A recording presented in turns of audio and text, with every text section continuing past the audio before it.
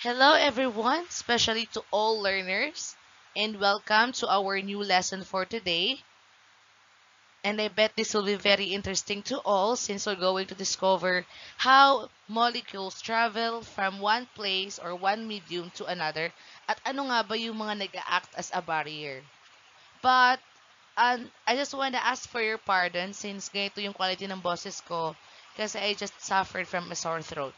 Anyways, let's begin. Alright. So, do you remember the three major parts of a cell? Ano nga yun? The DNA, the plasma membrane, and the cytoplasm, right? Yung cytoplasm, ito yung medium na kung saan doon nakalocate ang lahat ng mga organelles. But regardless if the cell is prokaryotic or eukaryotic, it always has its DNA where genetic material is stored. Aside from that, a cytoplasm where metabolic processes is essential to survival. That is where it occurs. And a cell membrane, or the so-called plasma membrane, that serve as a protective barrier of the cell from its environment. So as a protective barrier, the cell and the plasma membrane acts as a gatekeeper, determining which materials can move in and out of the cell. So maybe you're wondering, how does it do this? Okay, let's find out.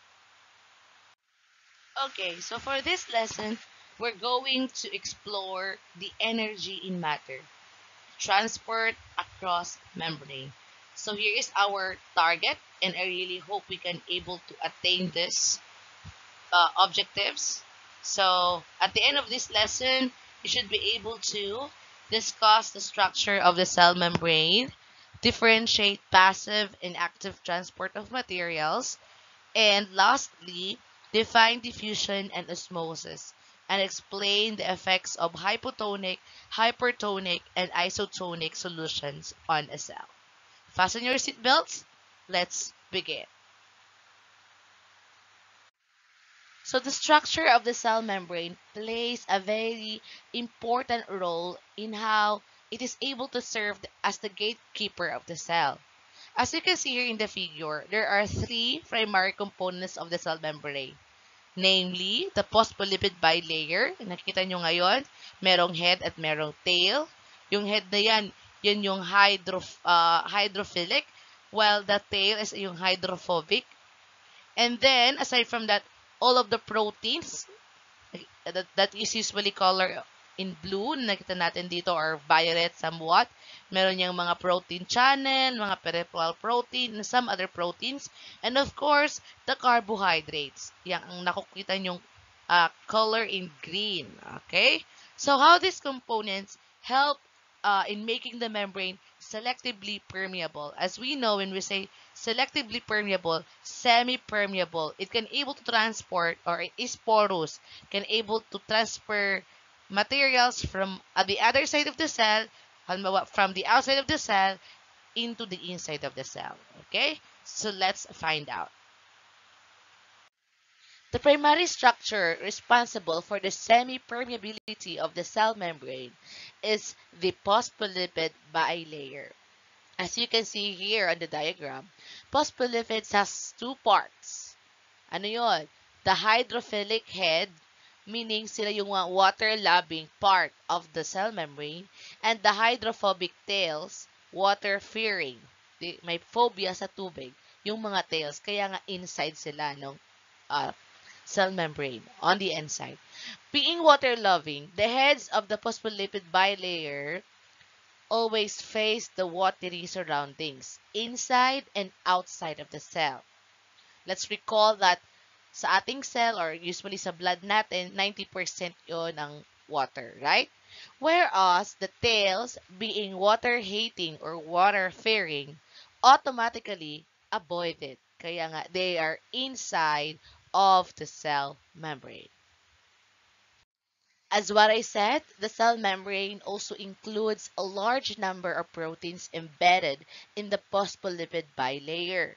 Other than transport across membrane, these proteins also help in cellular communication. And finally, you can notice here that carbohydrates attach to the membrane proteins and also of the phospholipid. These carbohydrates help in cell recognition para malaman nila kung yun ba ay pathogen or yun ba ay helpful sa cell. The ability to distinguish one cell from the other. Because the cell membrane looks like a mosaic of phospholipids, proteins, and carbohydrates, and because the phospholipids and membrane proteins slide freely around the structure of the cell, sa kanyang surface, the cell membrane is described as a fluid mosaic. Tandaan nyo yan. The fluidity of the cell membrane is very essential to its ability to control the movement of substances into and out of the cell. Okay, so there are two major ways on how materials are transported across the cell membrane: the passive and the active transport. Passive transport is a type of transport that does not require the use of energy. At ano yung energy of the cell? Ang tawag doon ay ATP, right? The adenosine triphosphate. This is the energy currency of life. So what drives this type of transport is the difference in concentration gradient in the cell. For example, there is an area of high and low concentration inside or outside of the cell. Thus, passive transport happens when substances move from one area of a higher concentration to an area of low concentration. So the three types of passive transport are diffusion, osmosis, and facilitated diffusion. Remember that. So we're going to describe that one later on. And ayan, the other kind or of transport across the membrane is the active transport. So meron na siyang two types. It can be exocytosis. When we say exo, sa labas, exit, and endocytosis, nasa loob. Alright, so let's explore the first type of passive transport, which is diffusion. Diffusion is the movement of molecules from an area, remember this, of higher concentration to an area of lower concentration.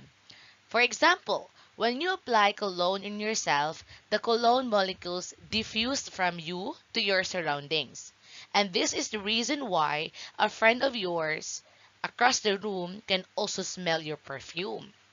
In the cell, however, nonpolar molecules such as oxygen and carbon dioxide gases can directly pass through the double layer of the hydrophobic tails, while small polar molecules like water can also cross the cell membrane directly. So, for now, let's explore a simple diffusion demonstration. Remember, class, that simple diffusion happens or it is very spontaneous. It occurs continuously and there is no energy needed or required to bring it about. For example, here in letter a red dye is added to water separated by a membrane. The red dye molecules can pass through the membrane, and the dye molecules can move randomly about. But over time, the net movement of dye is toward the region of lower concentration. In letter B, eventually, the dye molecules are equally distributed throughout the container, and there is no net movement of dye in either direction. The next type of passive transport is osmosis. Osmosis is just a special type of diffusion which focuses on the movement of water molecules across the membrane. The membrane acts like a net that keeps solutes like sugar or salt trapped in the cell, but still allows water to pass through freely. In this regard, a cell may be in three different types of solution: isotonic, hypotonic, and hypertonic solutions. When a cell is in its natural environment, remember, it is in an isotonic, meaning iso, equal, and tonicus, meaning strength solution. By this, we mean that the concentration of solute of one solution to another solution is the same. For example, in the body, cells are bathed by blood. the concentration of salt in the cell is 9% or 0.9%. The blood also contains salt at the same concentration, 0.9%. Thus, we say that cells are in isotonic solution. Now, what happens when the salt concentration in the blood is higher or lower than that of the salt concentration inside the cell? Let's explore. But first, as you can see here sa ating animation, yung blue na yan, circle, are the water, and yung green, yung sugar. As you can see, from a higher sugar concentration, yung water diffused, o yung low sugar concentration, yung water from the other side move, okay, in the selectively permeable membrane. As you can see here, class, cells must always be in an isotonic solution with that of their surroundings. Otherwise, they may shrink or burst. Okay? So when the solution outside the cell has higher solute concentration, or the cell is in hypertonic solution, water will move out of the cell to dissolve the extra solute. The cell then loses water, shrinks, and dies. On the other hand, when the solution outside the cell has lower solute concentration than that of the cell, or the cell is in hypotonic solution, water from the surrounding will move into the cell, causing the cell to swell and burst. One very good application of this is the concept when making daing, tuyo, or dried fish. When you put a lot of salt on the fish, waters from the cells of the fish move out, spreading up the drying process. Let's explore more about this, okay? So when red blood cells is placed in an hypertonic solution, hyper meaning more than, okay, it lose water. Outside the cell, the concentration of solute is higher and the concentration of water is lower than inside the cell. Animal cells placed in a hypertonic solution shrink. Remember that. For example, meats are sometimes preserved, 'di ba, by being salted, as what I've discussed a while ago, yung yung paggawa ng daing. Bacteria are killed not by the salt, remember, but by the lack of water in the meat. On the other hand, when this red blood cells is placed in an hypotonic solution, means less than, it gains water. Outside the cell, the concentration of solute is less and the concentration of water is greater than inside the cell. So animal cells placed in this kind of solution, hypotonic solution, expand and sometimes burst. Ayan. The term lysis refers to disruptive cells, while hemolysis then is disrupted red blood cells. Remember that. Lastly, remember class, in the laboratory, cells are normally placed in an isotonic solution. When we say iso, same as, the same, in which the cell neither gain nor loses water. That is, the concentration of water is the same on both sides of the membrane. Okay? I hope na nakuha nyo yon. So as a review, when red blood cells is placed in an isotonic solution, remember, normal cell siya. Okay?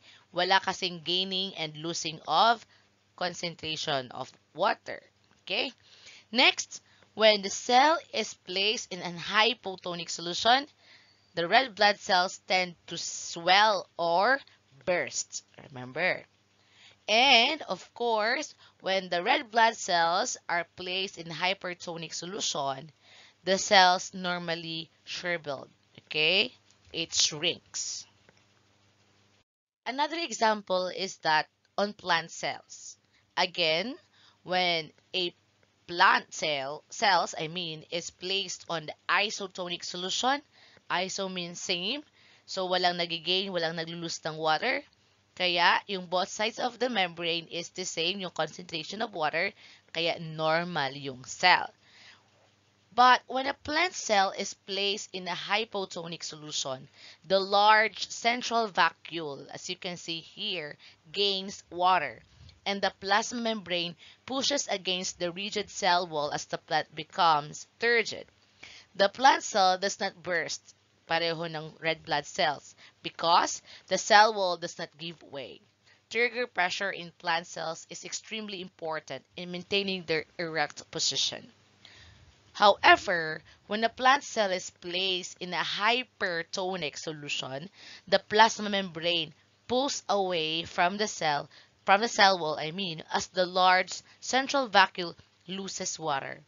This is an example of plasmolysis, the shrinking of the cytoplasm due to osmosis.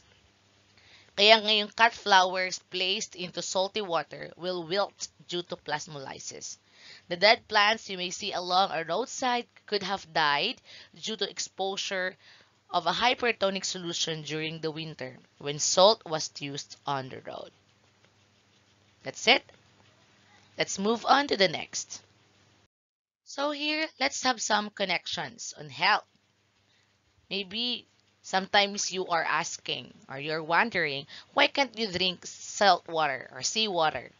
Seawater kasi is a hypertonic to our cells.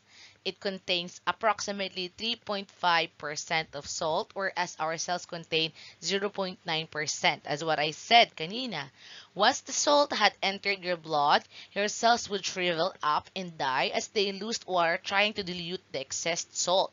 Your kidneys can only produce urine that is slightly less salty than seawater. So, you would dehydrate providing the amount of water necessary to rid your body of the salt. Kaya hindi magandang inumin yung seawater. Alright, so let's have some practice. Here, your younger sibling found a starfish along the shore one day. She decided to bring it home to show it to her friends. So, she picked a small jar, put the tap water in it, and placed the starfish inside. Upon arriving home, she noticed that the starfish was already dead. How will you explain to her what happened? Just choose which word in the parenthesis will make your explanation correct. Okay? So, here, tingnan natin. You put the starfish in blank solution or yung tap water. What is your answer? Kindly put your answer sa ating comment section or below sa ating in-call messages. What do you think? Hypertonic or hypotonic? Yung tap water. It's hypotonic. Okay? Hypotonic solution. This means that the cells of the starfish have, is it higher or lower solute concentration than that of the tap water? It's higher. Ayan.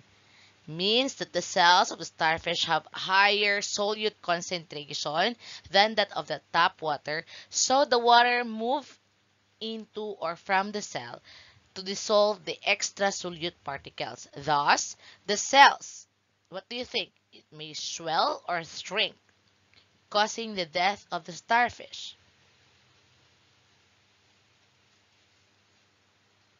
Dito muna tayo. The tap water, so the water move into or from. Please type in sa ating comment section. It's into. Okay, remember that. Into the cell to dissolve the extra solute particles, and thus the cells will swell, causing the death of the starfish. I hope maraming nakabigay sa inyo ng tamang sagot. Okay, let's move on. So another type of passive transport is the facilitated diffusion. Many of the molecules that cells need, including ions and large hydrophilic molecules such as proteins and carbohydrates, cannot pass freely across the phospholipid bilayer of the cell membrane kasi nga large sila, malalaki sila. How do you think these molecules pass through the membrane? Paano nga ba sila nakakapag-enter into the cell through special gates called transport proteins. Kasi meron tayong mga proteins, special proteins sa ating plasma membrane. As we know, the cell membrane has membrane proteins embedded in them, di ba? These membrane proteins are the transport proteins that act as a special gateways para silang gate to these hydrophilic molecules. As the name implies, facilitated diffusion still move materials across the membrane due to concentration difference. Kung mas madami pa yung kabilang side at mas lower yung concentration sa kabilang side. Thus, just like simple diffusion and osmosis, no energy is required or is used in this kind of transport because the movement happens due to the concentration gradient. Ayan. That's it.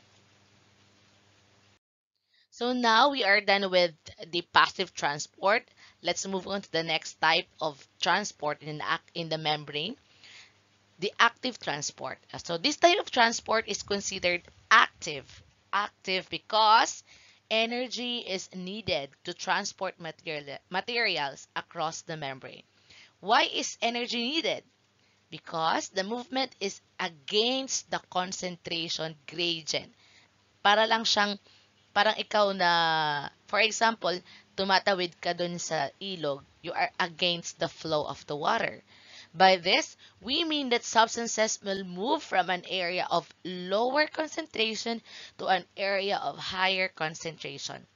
Let's imagine yourself swimming in a river where you would, you will exert more energy when going with the direction of the flow of the water or against it. This is the same in transport across membranes. When a molecule moves against a concentration gradient, energy is needed. Remember that. At syempre, sa ating cell, ang energy natin is in the form of ATP or the adenosine triphosphate. Alright. So the use of transport protein to move molecules against a concentration gradient using energy, so-called ATP, is an example of an active transport, as what I said. So you can see here in the figure, sodium and potassium ions are moved across the membrane by the sodium-potassium pump. May mga maka-locate kasi dyang mga pumps. Yung sodium natin yung orange in color, I think, and yung potassium yung yellow in color. So by the use of ATP or the energy in the ATP, this is very useful and is really needed for the sodium and potassium to be transported from the extracellular fluid into the cytoplasm of the cell. Another type of active transport is the bulk transport of molecule through the cell membrane. Bulk transport can be through endocytosis and exocytosis. In endocytosis, a portion of the cell membrane folds inward and pinches off, enclosing material within a vesicle inside the cell. White blood cells use endocytosis to engulf invading bacteria. Kinakain kasi nila. Endocytosis may be considered cellular eating when solid molecules are engulfed, or cellular drinking when liquid molecules are taken in. While on the other hand, exocytosis is the opposite process of endocytosis. In exocytosis, a vesicle fuses its membrane with the cell membrane and dumps its contents outside the cell. Many endocrine cells use exocytosis to release hormones into the bloodstream. Ayan. So here is an example of how exocytosis happens. From the inside to the outside. Okay? Gumagamit lang sila ng mga vesicles, specialized vesicles. Next, here on this figure naman is an example of endocytosis, cell eating. Okay? For example, a liquid is being engulfed, into the cell. Oh, I guess we are done. If you have any clarifications, questions, or any information na gusto nyong i-add, please don't hesitate to ask me and uh, comment in our comment section or sa ating in-call messages. And that's it. I think let's end here. I hope you learned something and see you on our next video lesson. Goodbye, everyone.